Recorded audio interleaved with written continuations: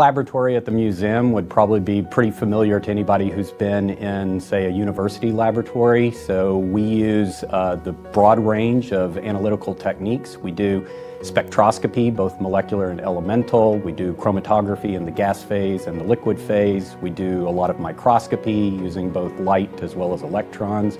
And then a lot of the more esoteric techniques, thermal analysis, accelerated aging. So quite a range of techniques. Quite a range. And why is it so important to understand the chemical degradation of an artist's materials, and how can it help to improve our understanding of cultural heritage? Well, if your goal is the long-term preservation of the artwork or the cultural heritage, if you don't understand what its weaknesses are, what's going to lead to its degradation, you won't be able to stop it.